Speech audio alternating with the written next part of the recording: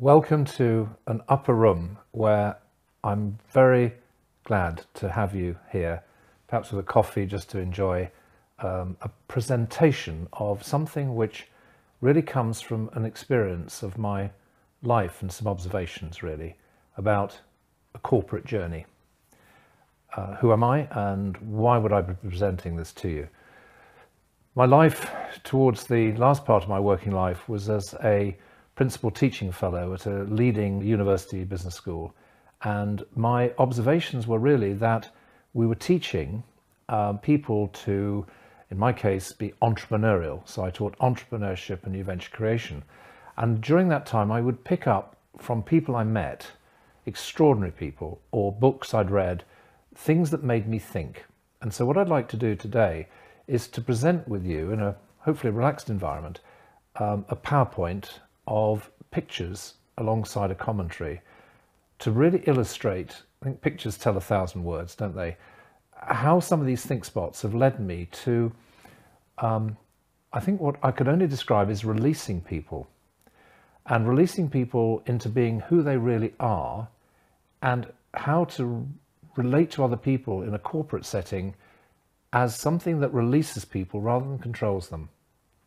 So I'm going to be dealing with some really quite hopefully revealing but challenging issues that by the time I finish the presentation you'll say, oh, could we really do that?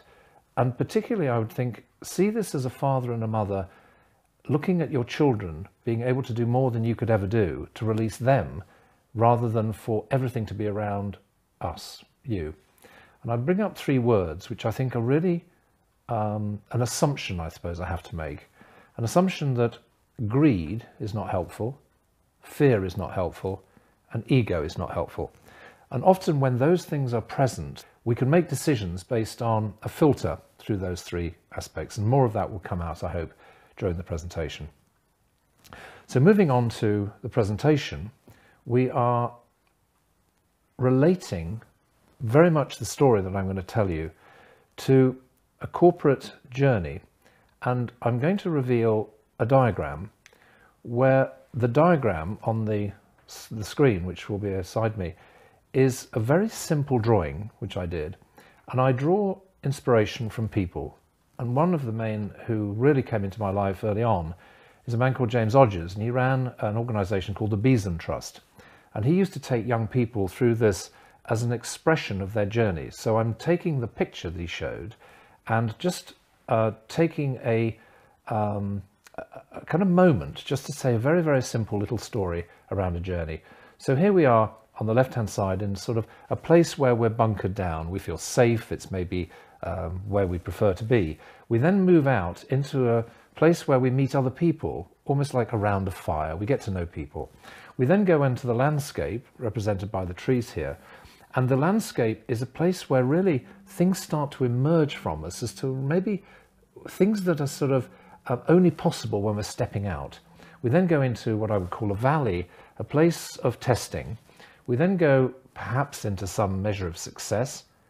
And at that point, it seems to me that the whole journey is about us coming down to then help other people over obstacles that are now possible for us to help other people, rather than for it all to be about our success. And I love this expression, to go from success to significance. So the first part of your life is success, which is probably to get to the top of the mountain. And the latter part of your life could be, especially in parenting terms, into significance, something that's a legacy that will last after you've gone. So already the language around this very simple diagram will give us an indication of the way that I'm going to take you. I talk about people who have really inspired me. One particular gentleman called Professor Charles Handy. He was at London Business School. He was very much a leading professor in the area of organisational behaviour and organisations. And he came, and I met, because he was presenting at my university at the time, a whole area of seeing the kind of almost bondage that people can be in their working environments. And he talked, and then I subsequently bought a very easy read. It's not an academic text, this at all. A book called The Empty Raincoat. And I'm just going to read what it says on the front of this book. The empty raincoat is to me the symbol of our most pressing paradox. If economic progress means that we become anonymous cogs in some great machine, then progress is an empty promise. The challenge must be to show how paradox can be managed. What an arresting comment. It is so easy to go into an organizational setting, to go into something that's a job or passing some qualification, where you actually say to people, this is who I am because of what I've done. In many ways, this paradox is about how do we become who we really are, to be, and then to do from our being, rather than to become something that fits into a corporate structure. And that is interesting because Charles Handy, representing this empty raincoat, as I understand it, it was a kind of bronze statue, and the statue represents the corporate clothing, what we wear, as an office or as a positioning statement. But we've actually died inside because the real us never comes to the fore. We're sort of hiding behind the sort of corporate setting and the trappings, I suppose, of a job or a job title. So it's something that's really challenging, and it challenged me at the time, and it made me think about entrepreneurship and developing organizations in our true identity.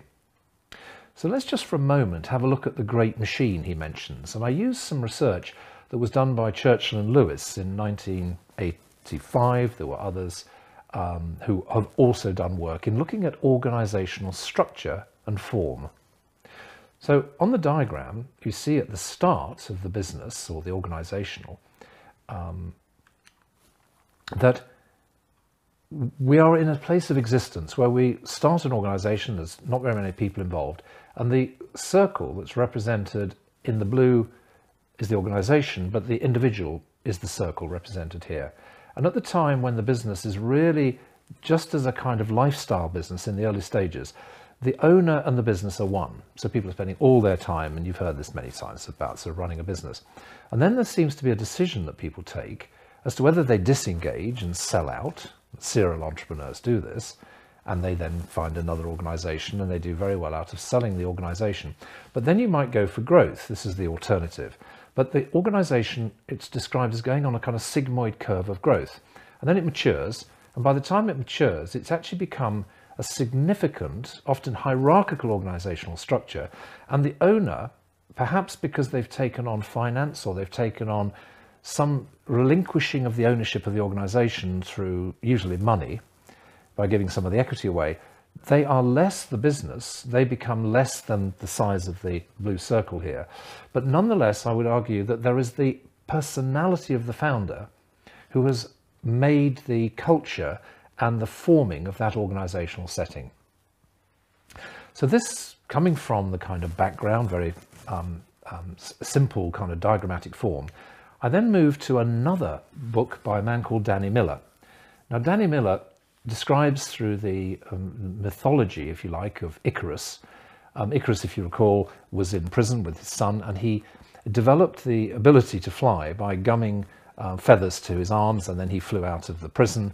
And in their exuberance to fly, they flew too near the sun, and then they came down, crashing into the sea. And so the expression of Danny Miller's Icarus paradox describing organizations is that they are very successful in the early days with a type of strategy, and then they fly only myopically, short-sightedly, in that one dimension of growth. They can't see another strategy. So looking at this diagram, he talks about pioneering companies. These are very, very entrepreneurially new ideas. They're the groundbreakers with invention.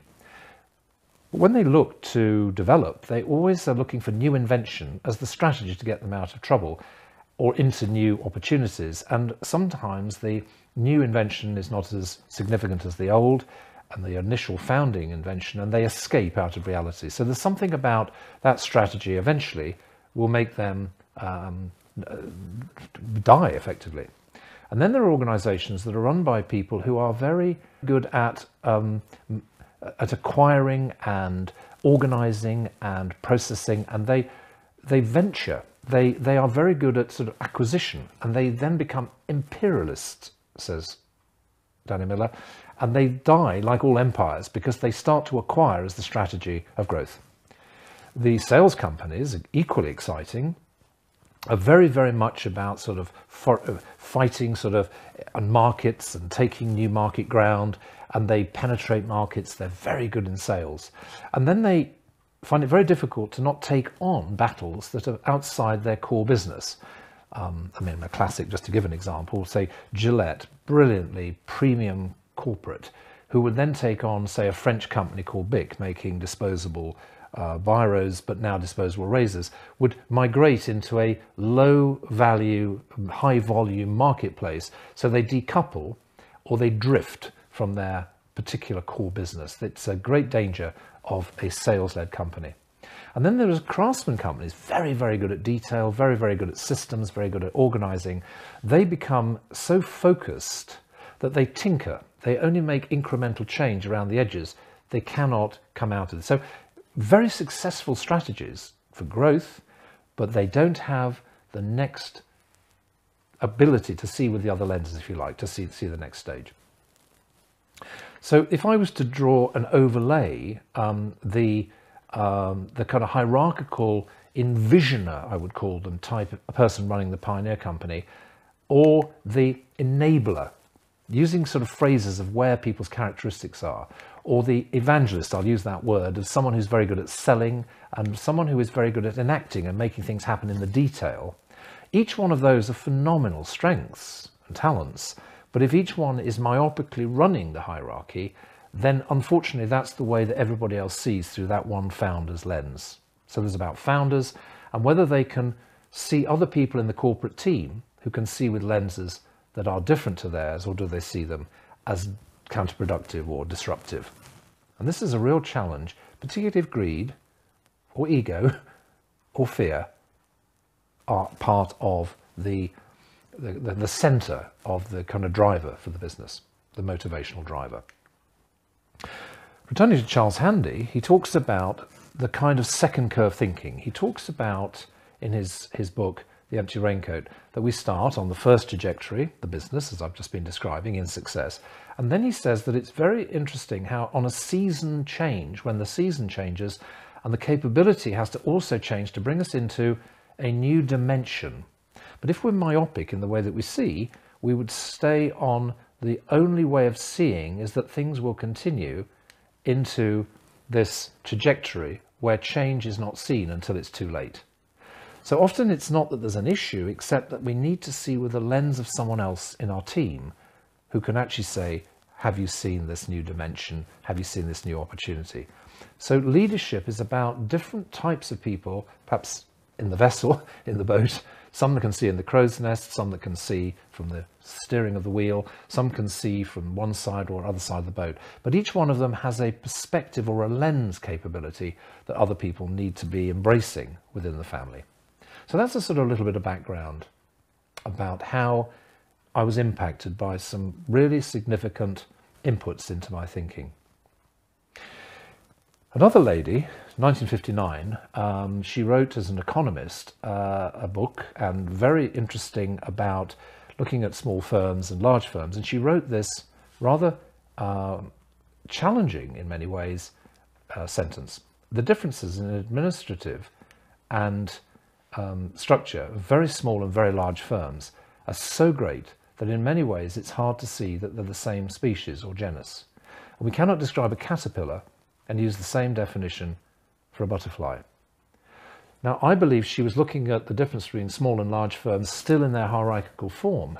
But what this led me to believe is, if there is a metamorphosis, if there is a change from a small firm to a medium-sized to a large firm, could there be stages where they go from a stage of maybe a caterpillar into maybe, an egg, a caterpillar, a chrysalis and a butterfly?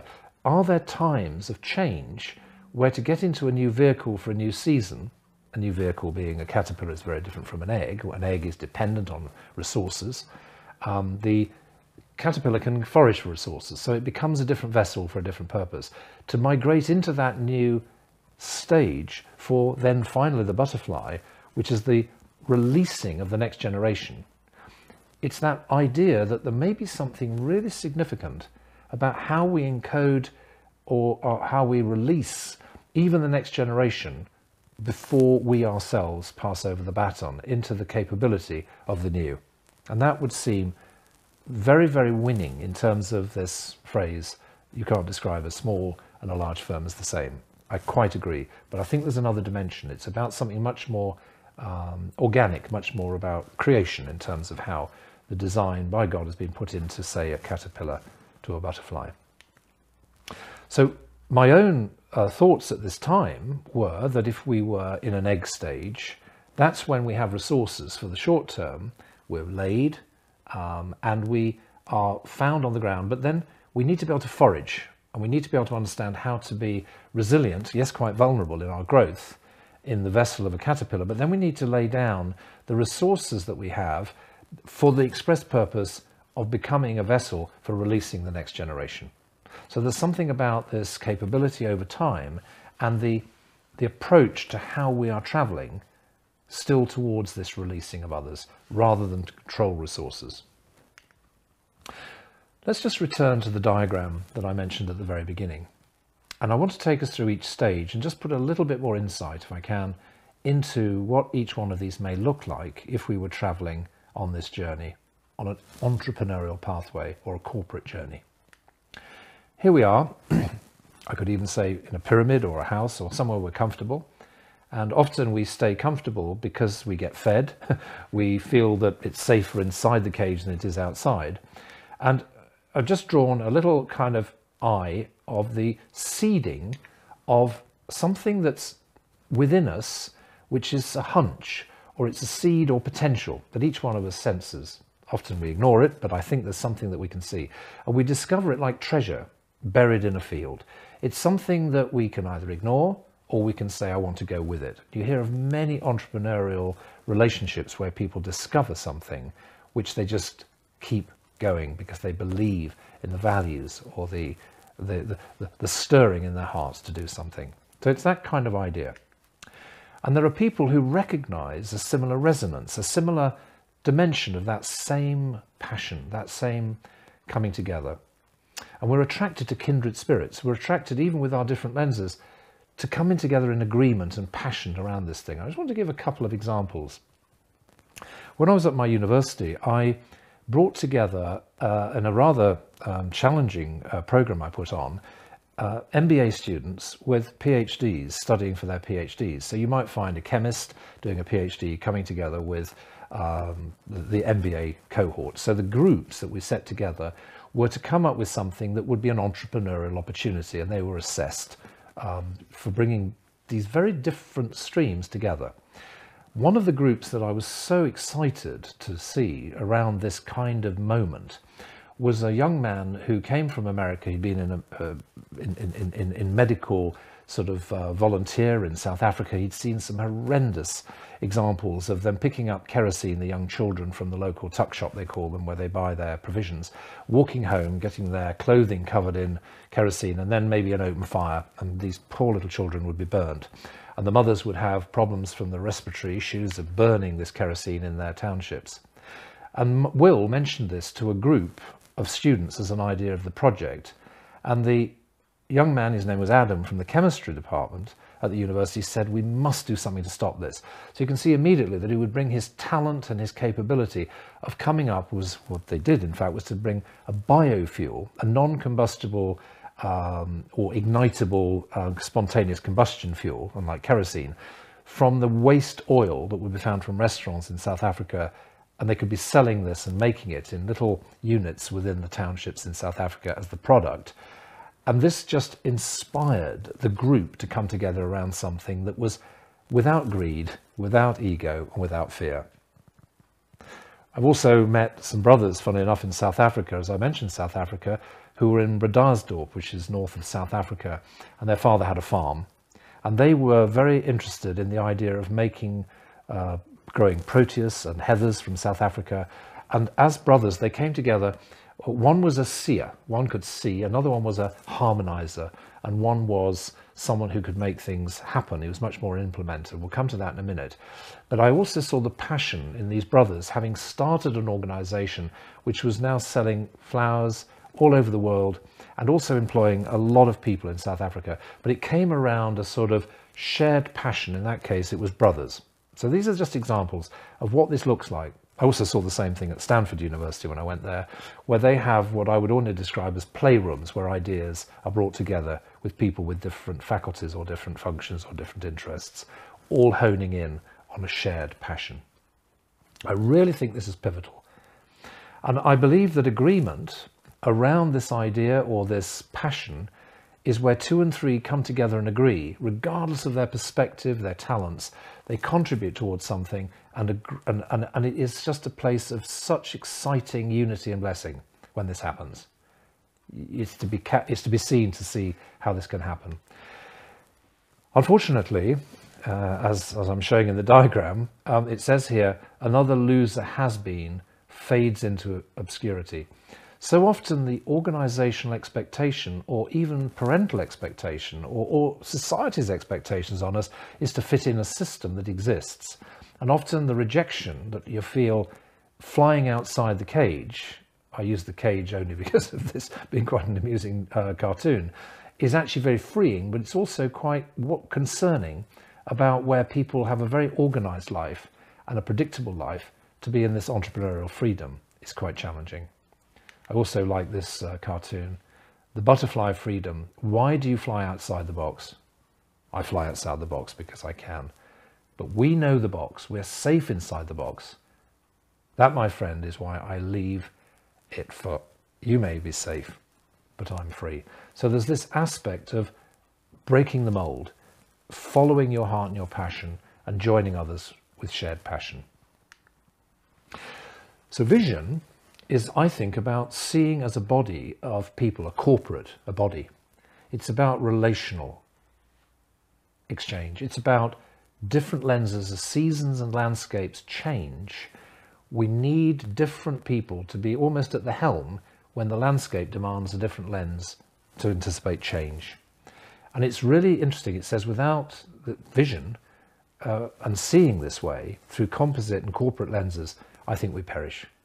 Myopia is, here I'm using the expression, we create isms, things that become almost the very prism in a sense, or prison, and it's a kind of ism myopia, I call it. It's only short-sightedness with the vision we have, and we then try to make that the driver. And I think that is like Icarus. We fly too near the sun often in our own perspective without drawing the relational context of other people. It's about relationship. So moving on, I'm sure you now can see how these environments are really how we progress on a journey to be on this entrepreneurial pathway. So language, and I use these words with great thanks to a man called James Thwaites. He and I were working on something, his environment was really very interesting. He was looking at how man has organized religion around church. Again, it's a sort of hierarchical structure, isn't it? So often you see these isms, like, using methodism, or it kind of has a, you join us because this is how we see it, but you join that one if you see it a different way, and you can see that relates to the corporate world. And he talks about the church beyond the congregation, or the church that works. And some of this language, or I use language here, has come from his experience of how things can transition from agreement into language to be releasing. So I thank Jim Thwaites for this insight into this language we came to agree together about. But language is the next stage, and this is when we meet people in a social environment, in an environment of those early days where we get to know each other. I call it round the fire, because this is something that really is about a composite language, a sort of clarity of vision emerges, and some have wisdom, some have understanding, some have knowledge. It's a place of relational forming, and a place of resilience will be formed out of these relationships. These are very important early stages for an organization. How we get to know each other, and how things really start to be about how we can cover each other in our weaknesses and our strengths. And I love this expression in Shakespeare, to be or not to be, that is the question. And I think that actually to be is very, very significant, because our true identity is from that we become active, we become talented, we go with the grain of our talent. And so it's about doing from our being, not being from our doing. Going to a party and saying I'm a particular function or a job is often the way we describe ourselves, but the real person, as Charles Handy calls it, is behind the raincoat, is behind the outer covering of the organizational setting. So this is an exciting way of seeing this relational context as we see the corporate journey.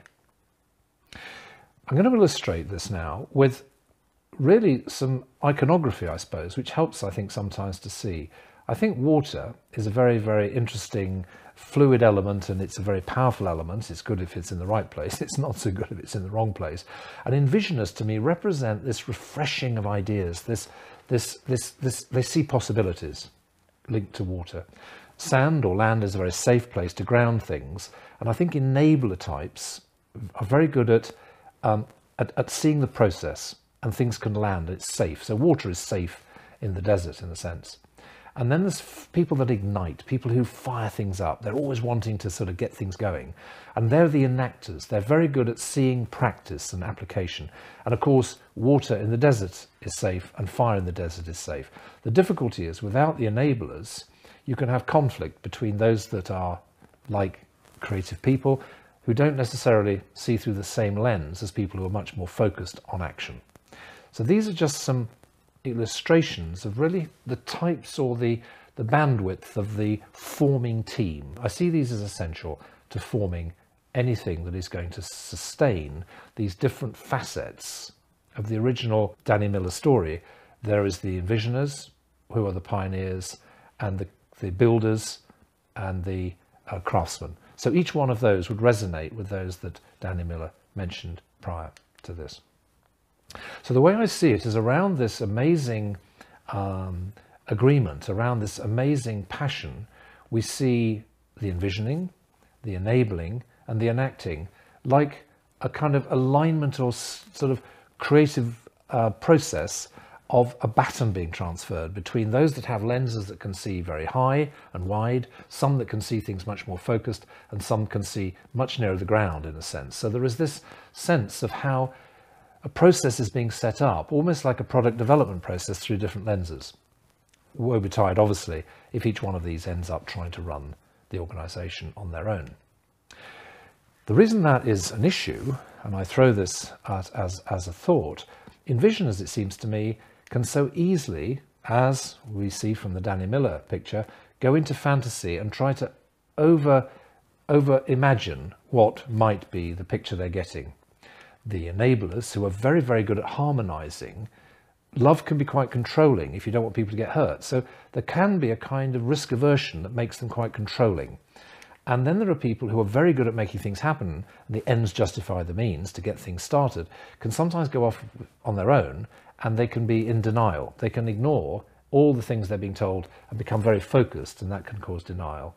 So you can imagine when fantasy and control and denial meet, we need a relational setting where people can be understanding of the shadow side of the tendencies of these people.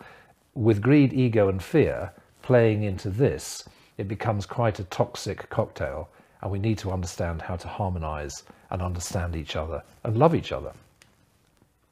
So coming back to the Danny Miller Icarus paradox, you can see how if each one of these ends up running the organization, there is great danger that the personality and the culture and the values of that organization will be led by that kind of individual sightline or that individual lens.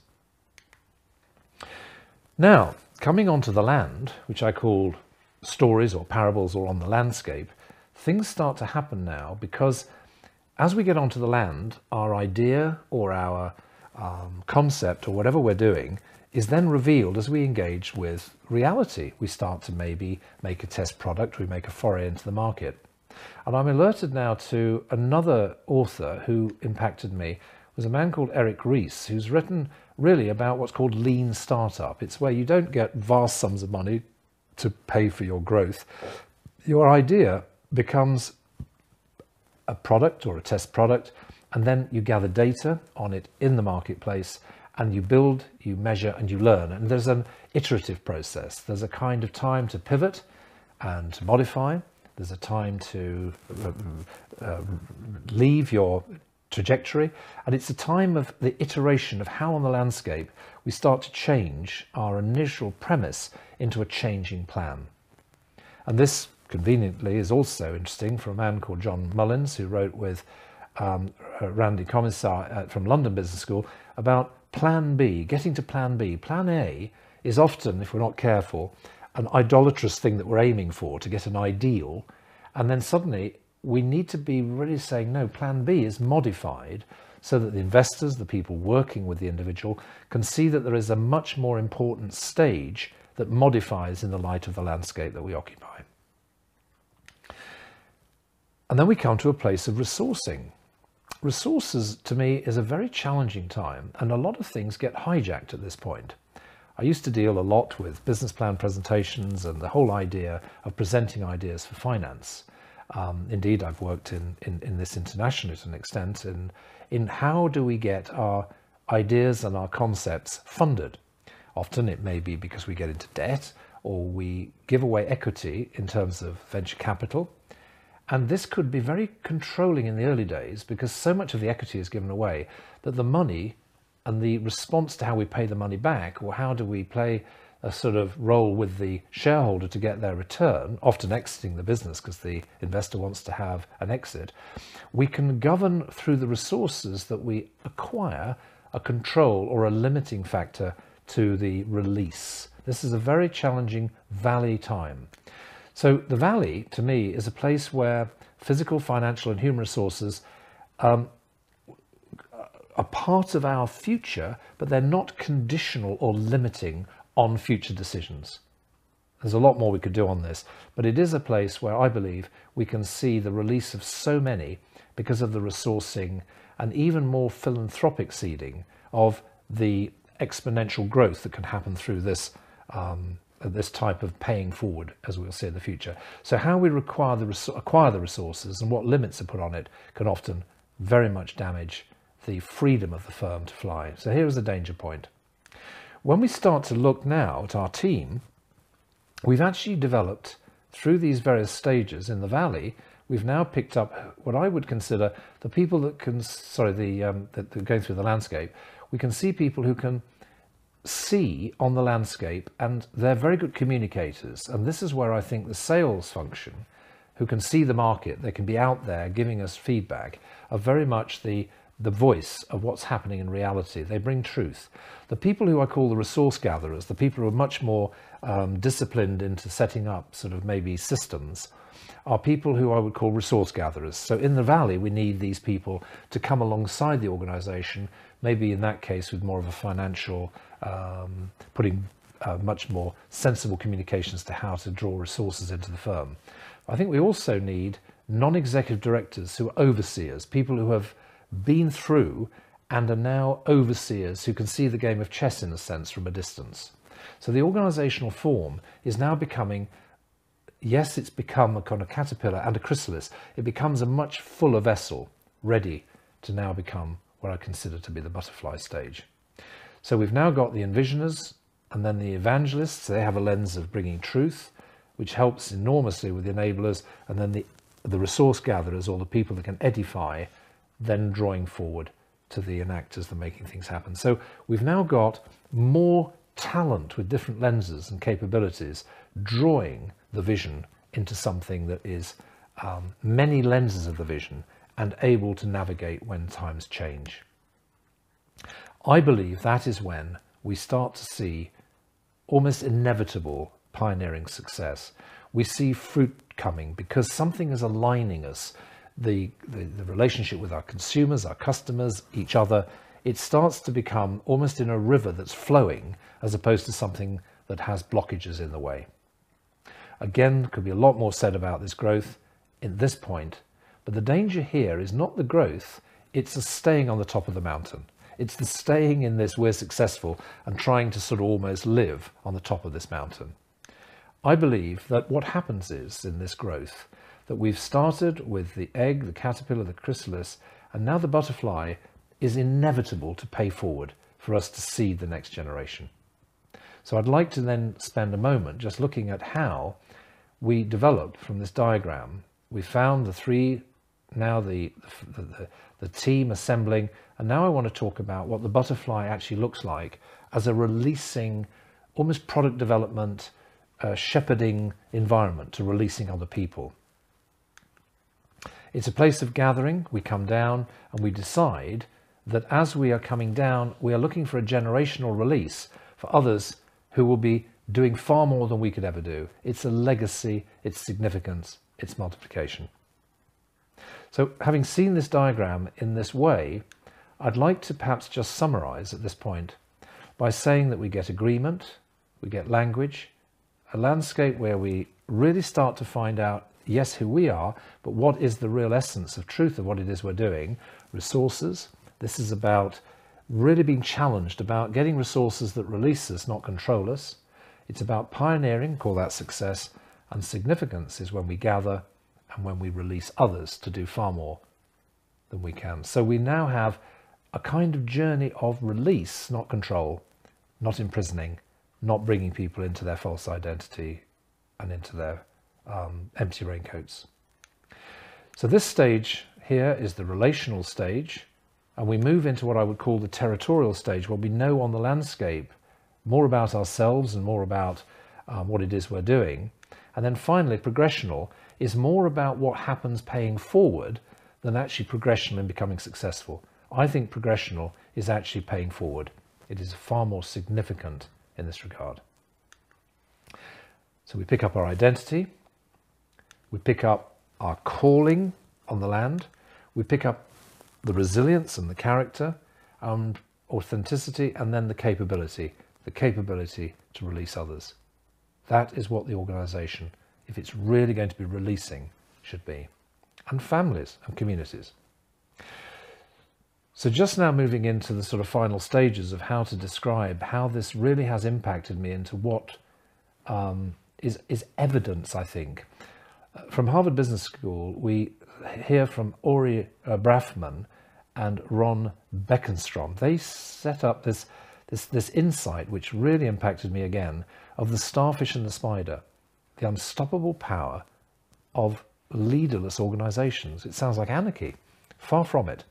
What they describe is that the spider is an organization where all of the control is in the head, and if you take off the head, the spider dies. Again, a metaphor from nature.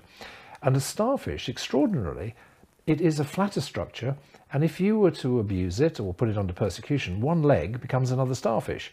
So if your strategy on the barrier reef to get rid of starfish is to chop them in half, you actually get more starfish.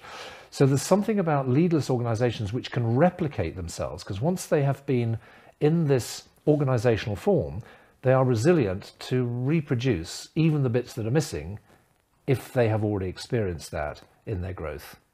So there's something very winning about this metaphor. So to really now put us on the edge of our seats, in many ways, what if we were to run an organization in reverse to the way I've taken you? I've almost been keeping my powder dry to say this towards the end. If I put the same words as we have been traveling, what if I started with a vision of how the future, from the right-hand side to the left, was something which I have as an idea, a vision. You hear about vision, you need a vision, and then I order it. I don't release, I order it. I write a business plan. And then I say, I've got a business plan and this is what I'm going to do. I then gather people around it. Do you believe in it? Do you actually enjoy sort of coming to me and joining this exciting journey? And then we set off, we pioneer, and then we get resources. And this is the dangerous bit. We then get people to fund and then so ultimately control the way this organization will go. We go onto the landscape with our resources, we control it. We control markets, we control people, we control everything we do. And then the language that we send, what is it we do? What's our brand? Who are we? Can you imagine this is the way we set up a business? Mostly, my experience is this is the way people set businesses up. And then if you want to join us, we have a corporate agreement. This is what we do if you want to join us in our ism. It's kind of, you join us, you agree with us. If you don't, you leave. This is actually a stronghold. It's the way that so many organizations are formed. And to look at this in a different way, this hierarchy, or this from the top down leadership, is about, repeating this again, vision, order. We order, we gather, get people to believe in it, we pioneer, we step out, we get resources, we get a landscape we actually control, our market, our niche. The language that we speak to each other is kind of like a corporate validation. We then get a corporate agreement, and we get an idea. This is how an ism starts. We want to strive for an ideal. We then get an ideology. You join us, and it's a spider. It's a hierarchical organization which is actually chop it off at the top and it dies. In my experience, prior to almost having these insights, I could see how Charles Handy's empty raincoat, I could see how the Icarus paradox, I could see all of these things relating to the left-hand side. Restoring our understanding from the way that we've come on our journey to produce something which is releasing, rather than ideologies and myopic. What about agreement, language, landscape? We have an agreement, we develop a language of relationship. We go onto the land, we start to understand, resources come, because we're now starting to go with the flow. We set off into this pioneering success, and then we develop into significance, gathering, ordering, the release of others into the vision that we now have. So it's unity, it's agreement, it's wisdom. There's something about wisdom that's quite a significant phrase in terms of us seeing in a language corporately. But then we need understanding. So as we get onto the landscape, we get more understanding. We get more wisdom into counsel, into what to do. We then start to get confidence as we get onto the land. We start to pioneer. We then get success into significance. We know now how to pay forward and how to become a starfish, how to become an organizational form that is far more about releasing others rather than controlling resources. So what I've really demonstrated here is the direction we choose to travel. The left-hand side, perhaps more driven by greed, how much I can get out of it, ego, how I will be perceived, and fear, almost the driver for so many of these organizations on the left. Fear of failure, fear, otherwise I'll get sacked. But on the right-hand side, it's more about love, not fear. It's more about generosity, not greed, and more about others than ego and myself, hence the reason it's easier to pay forward. So looking at this metamorphosis of an organization again, I want to just for a moment look at what the butterfly of release looks like. And I'm going to use product development as an example. Imagine that our organization has got the envisioning, it's got the enabling, it's got the enacting, it's got the people that are very much about communication and truth, resourcing and oversight. It's from this place that if someone joins the organization into the center core of its values and its nature, it then can go into a place which I would almost call a playroom of letting them develop their ideas. One of the places I've visited is Mondragon in the Basque region in the Basque country.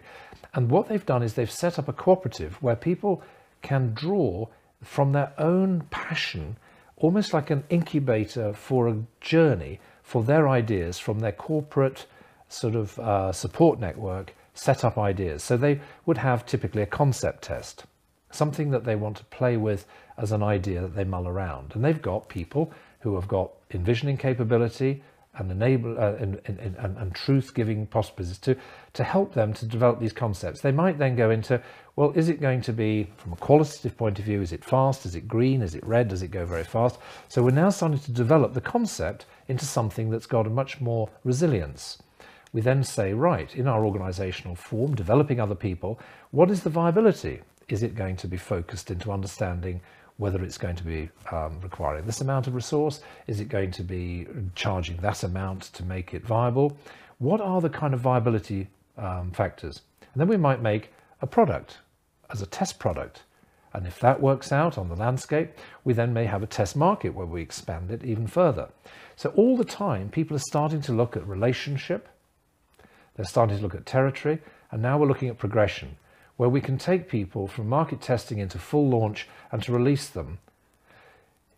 It starts with unity, we then get wisdom, we then get understanding, and all of these words resonate within the spaces that people come into their true identity. Counsel, confidence, knowledge, because now we've got a test market, we understand more, and then we can be able to pay forward so that other people can make it through this process actually of being this releasing organization to become an entrepreneurial paying forward capability. There's been a lot of analogies, a lot of stories, a lot of examples I've given. I want to just quote, quite strangely in the way that I'm putting this, from something that I found in the Bible some years ago, which really encouraged me, particularly to do with the shape and the form of this organizational setting. In a way, there's nothing new under the sun. It says in Job 38, verses 22 to 23, "Have you entered the storehouse of the snow, or have you seen the storehouse of the hail, which I have reserved for the time of distress, for the time of war and battle?" And I really do think that there's actually a lot of distress out there, don't you? And there's a lot of tension which would lead to war and battle. And what is the secret of the storehouse in the snow? Not surprisingly, it's exactly that shape of the butterfly, for something that's already been designed for us to understand a pathway of a corporate journey, of the body of people coming together in harmony, coming together in a kind of flatter relationship. Just with this in mind, I want to, just for a moment, look historically at how people have achieved things where they were rejected. I want to refer to families like the Cadburys.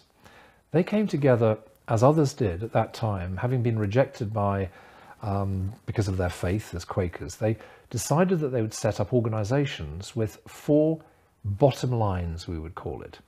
So we have a bottom line of finance and money. We all know about that. But they would have a social bottom line, an environmental bottom line, and a spiritual bottom line. So everything within their board decisions were made around that kind of outcome or fruit of what they were doing. They were always looking to encourage and to improve and to bless, rather than to take it all onto themselves. There are many examples in history of companies who were formed, be it, I think Barclays Bank was one, Whitbread, the brewing company, were also setting up in the early stages to improve society and to release people rather than to necessarily control them, which is the way of the empty raincoat and the way we want to maybe see a new way, which is there for us if we choose to take it.